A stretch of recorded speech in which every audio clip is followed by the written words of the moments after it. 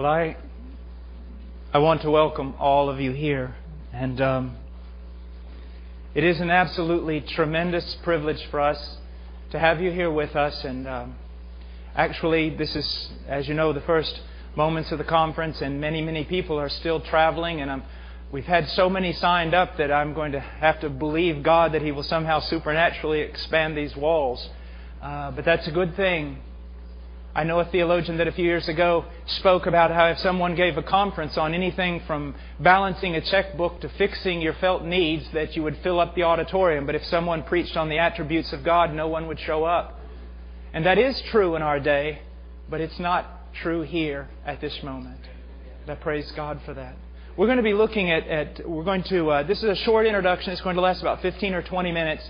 And it's just some things on the knowledge of God that I want to put forth to maybe give us some kind of context for what we're going to be doing here.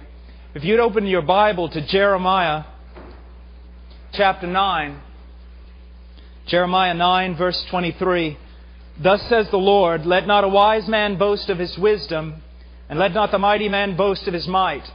Let not a rich man boast of his riches, but let him who boasts boast of this, that he understands and knows me, that I am the Lord, who exercises loving kindness, justice, and righteousness on earth. For I delight in these things, declares the Lord. Back to verse 24. But let him who boasts boast of this, that he understands and knows me. Probably the most frightful thing that I have ever sought to do will be done in the next 3 days. Frightful. More frightful than going down the Amazon in the pitch dark without a lantern, more frightful than going through warfare, more frightful than anything else is to even suggest that you are going to stand before a group of people and to teach them on the attributes of God. What a frightful thing. You know, as we know, pastors and preachers, we use metaphors and similes and comparisons and illustrations, and yet God stops us short at the very beginning. He says, to whom will you compare me? What illustration will you use to make known my glory to men? It's more than an act, I'm afraid. I'm afraid. But I want us just to look at this passage for just a moment. First of all, in verse 23, thus says the Lord. This is not the opinion of a man regarding what is essential. If you were to talk to a numerous amount of men, you would get a numerous amount of suggestions with regard to what is essential. Some would say, of course, your health. Others would say insurance, good benefits at work. Others would say people around you that love you. You can find all manner of men speaking today on what is essential to the human existence. And all of them are wrong. Except for those who say the essential. Not just something, not just a good thing, not just part of what you may need to know. No, the essential of life is to know and understand God. There is nothing above that. There is nothing beside that. We can even say there's nothing below it because there's no comparison. It is to know God. Now we need to step back here in the context of our contemporary Christianity and say that means more than understanding a few principles about the way you ought to live. This is not about teaching ourselves wisdom so that we can have our best life now. This is about knowing God. We were created to know God and to glory in Him and to draw our life from Him. And that's what He is getting to right here. Thus says the Lord. The essential of life is the knowledge of God. Now, one thing that I truly want to do in these meetings, and those who are speaking, please listen to me. This is not a theology of glory. This is not just painting a magnificent picture of God. It goes much deeper. I want to ask you a question that is so very important. We can say amen to all the things that we're going to hear. We can be doctrinally orthodox.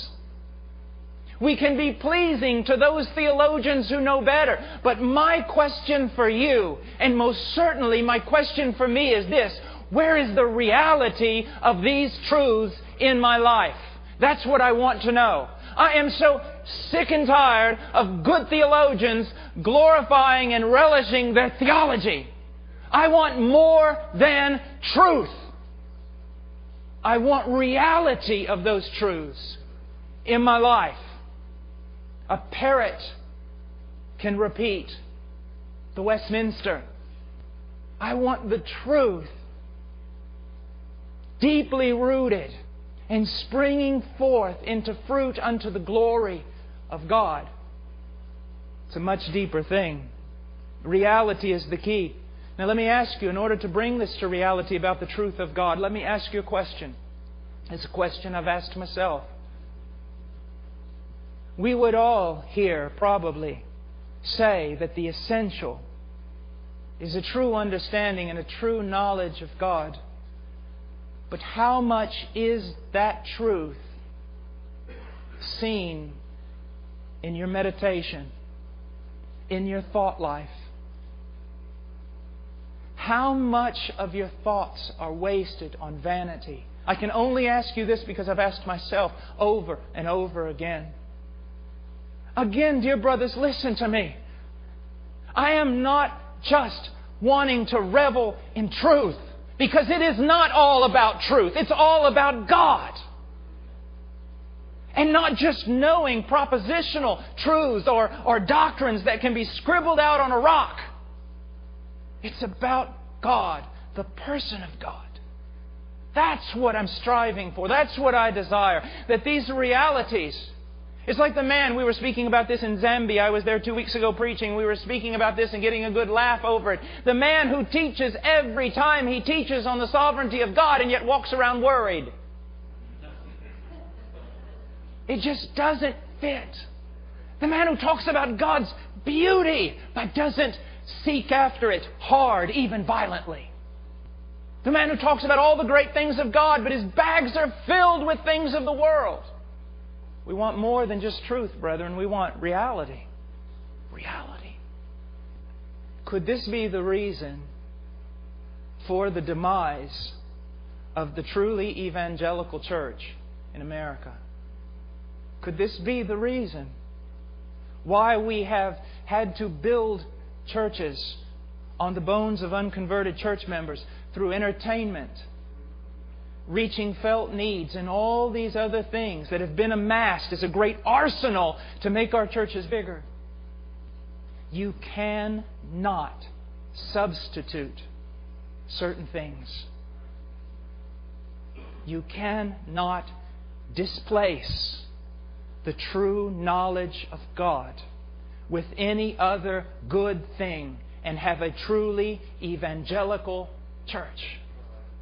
A truly biblical church. We need the knowledge of God. It is an essential. It is an essential. Look at the things that have been employed. Just look at them for a moment. So many window dressings. So many gimmicks. So many methods. So many things in order to prop up a Christian life that isn't even there. When what we need... What do we need? What do we need? What do we need in order to grow in sanctification? What do we need in order to grow in zeal, in heartfelt emotion? What do we need? I'll tell you what we need to grow in all these things, and even greater, to grow in love. We must have the knowledge of God. Let me simply state for you how it works. So much of the Christian life is literally pulling oneself up by their bootstraps. Well, I need to love God. Well, of course you do. I need to love Him more. So do I. Okay. What? What do we do? More quiet time? A new book out that says 10 steps to doing it? I mean, we all recognize that in all these areas we need greater passion, we need greater love. But where is it to come from? I'll tell you where. The knowledge of God. The knowledge of God. What can make you love Him except knowing more of Him? Those of you who are married, Now, I'm using this illustration, and I am a sinful man. My wife is a sinful woman. And yet it still applies. Then how much more with God? I love my wife now infinitely, it seems to me, more than I loved her when I first knew her. She's not as young. Neither am I. There isn't that crispness, that catching of the eye. There's a lot of things given over to youth that we've never recovered. But I love my wife so much more. And why is it? Because I know qualities, attributes, characteristics of my wife that promote in me these things. Now, if I can say that towards another person, fallen and recovered, how much more for a perfect God? You see, Christianity is not 10 more steps. It's not pulling yourself up by your bootstraps. It's not just recognizing that you lack in these areas of zeal and love and passion and going out and trying to find a remedy. But it is looking in the face of God. It is considering His attributes. What is the greatest need of the church in America today? God. God is the need. A true and genuine knowledge of the Almighty. Now, just look at some things here quickly. He says, "Thus says the Lord," and we're in Jeremiah 9:23. "Thus says the Lord, let not a wise man boast of his wisdom. Let not a mighty man boast of his might. Let not a rich man boast of his riches. Let not a wise man boast of his wisdom." We wouldn't think that appropriate. Why did He even say that? I mean, I could understand if He'd said, "Let not a fool boast of his wisdom," because a fool doesn't have any. But He says, "Let not a wise man boast of his wisdom." And why is that? Well, first of all, if it is human wisdom, humanistic wisdom, wisdom gained apart from God, it's vanity, because the foolishness of God is wiser than the wisdom of men. But even if he is truly a wise man, and it is truly wisdom that comes from God, still he should not boast. Why? Because indeed it does come from God. Who regards you as superior? What do you have that you have not received? And if you have received it, why do you boast as though you have not received it? That's a good note for those of us who are serious about truth, and so quick to judge those who aren't quite as serious. What do you have that you have not received? Oh, my dear friend, why boast in wisdom? But boast in the One who gives it to the pitiful minds of men. And then he goes on and he says, "Let not the mighty man boast of his might." Oh, we have mighty men, don't we? We are the remake of the Roman Empire. We have our mighty men. Our Lamechs who would go out and avenge themselves 77-fold for the smallest offense. We have our Nimrods that are mighty men. Mighty hunters even before the Lord, it said of him. Build themselves cities and name them after their sons. We have mighty men. Just look in the Colosseums. Just look in the warfare, in war. We have our heroes. Just look in the political arena. Look at Hollywood. Look all around. There are heroes. There are mighty men. There are the wealthy. But let all of those humble themselves in the dust. Let them be abased. And why is that? Well, because of the fate that will befall them. Look at verse 21. "For death has come up through our windows. It has entered our palaces to cut off the children from the streets, the young men from the town squares. Speak, thus declares the Lord, the corpses of men will fall like dung on the open field, and like the sheaf after the reaper." Mighty man, pull back your chest, fall on your face before God, and cry out for mercy. There are no mighty men. We go on and he says not only that, but he goes on to the rich man. A pitiful sort of creature. The rich man. Why should the rich man not boast in his riches? I'll tell you why. Because all riches come from God. Even the riches of the wicked come from God. You see, you need to understand something. The old Puritans used to say it like this: God will give riches to the righteous so that they might be generous and become more righteous still.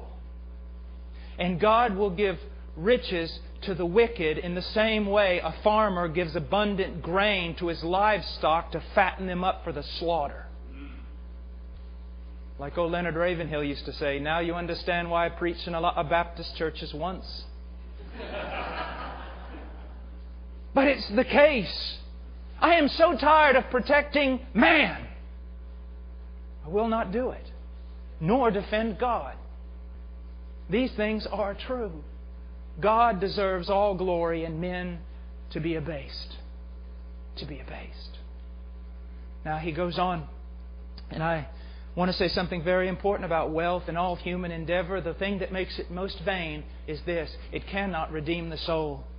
Something that we all know is in Psalms 49, 7 and 9. No man can by any means redeem his brother or give to God a ransom for him. For the redemption of the soul is costly, and he should cease trying forever, that he should live on eternally, that he should not undergo decay. And we say, yes, that is true. Wealth will not redeem.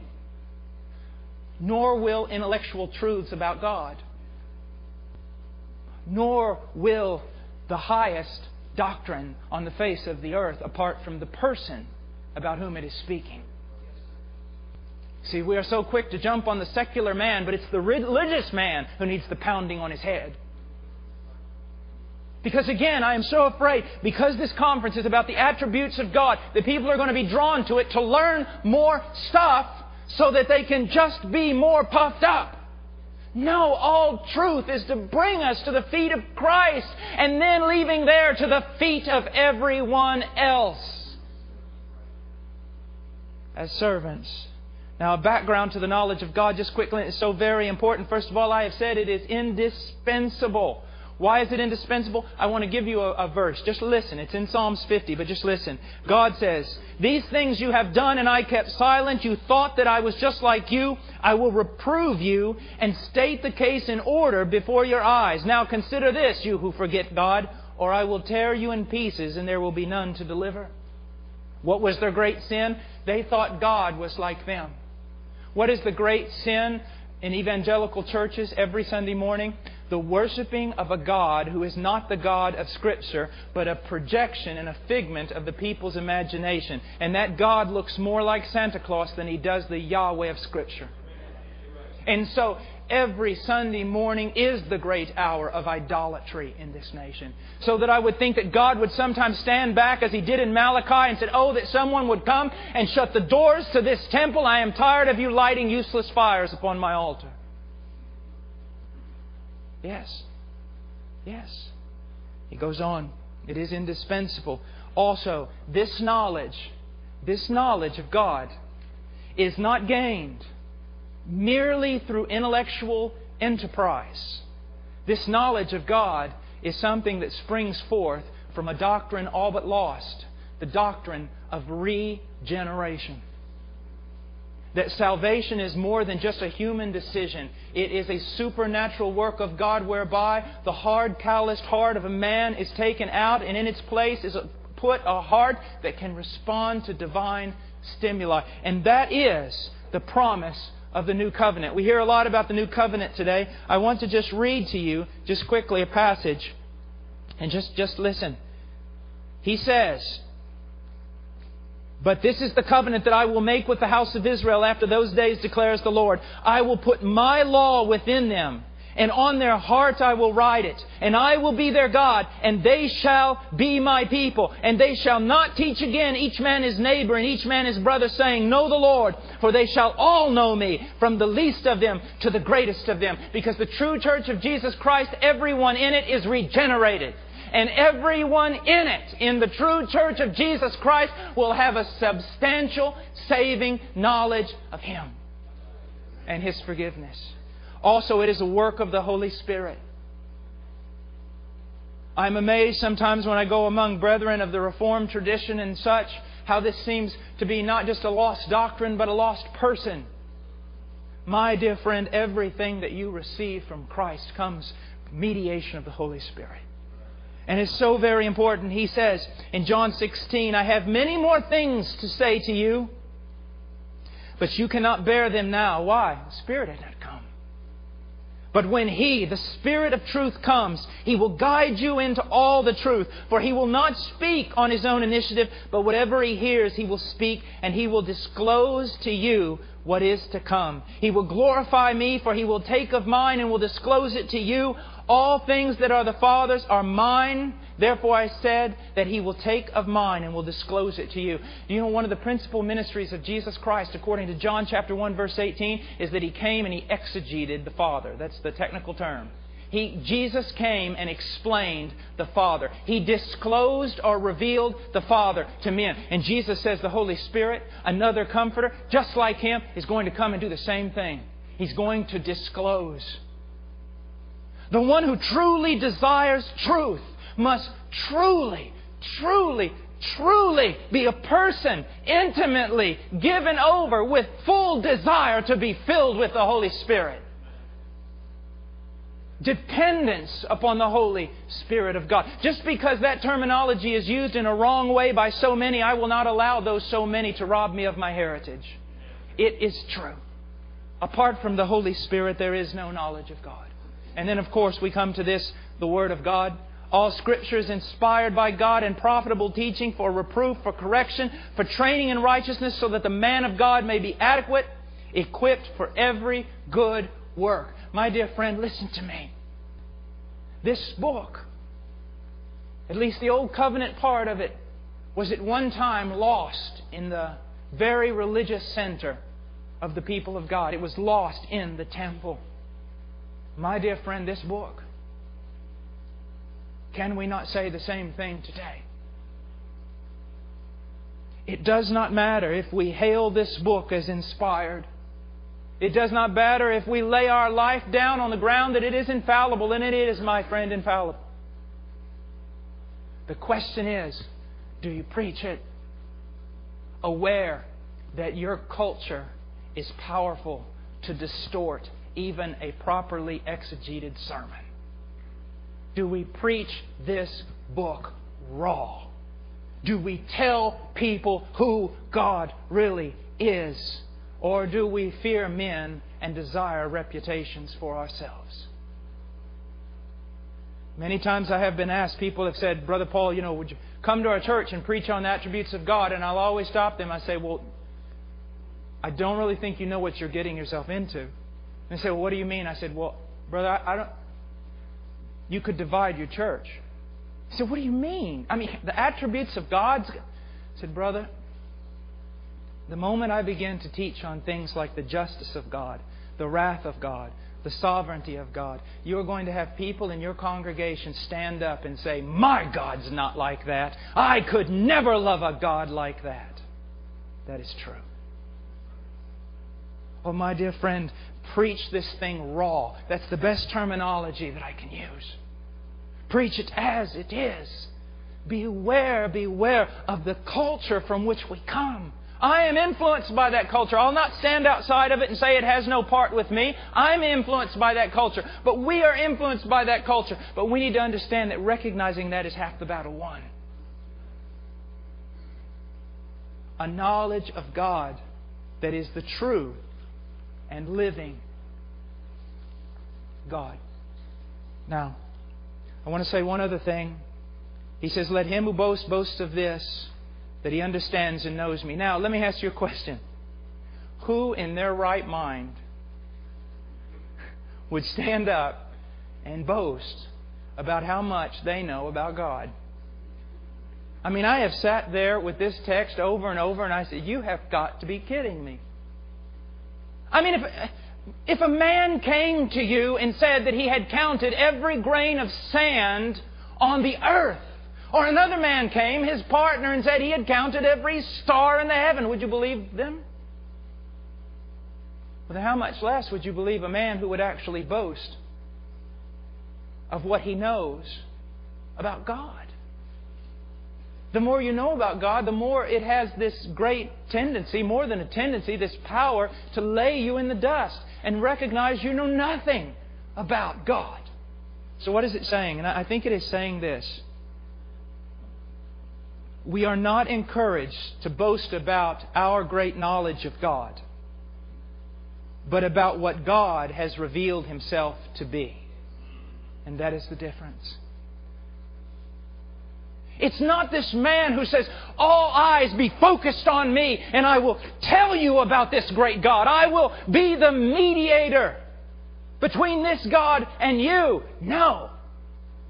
It's the man who doesn't stand there and focus the attention upon himself, but the man who stands there and says, look at what this God has done in history. Look at what He has said about Himself. Look at what He has done in the testimony of this man who would be nothing more than a wretched beast apart from His grace. It is always pointing, forever pointing to God, to God, to God. And in that, pointing forever and always to the Christ of God. For the one who has seen Him has seen everything that needs to be seen or can be seen or is of God. Let's pray. Father, I come before You and Lord, my heart's a tremble and I pray, dear God, I pray that we will seek to know You as a person, to know You and Jesus Christ whom You have sent. Help us, Lord. In Jesus' name, amen.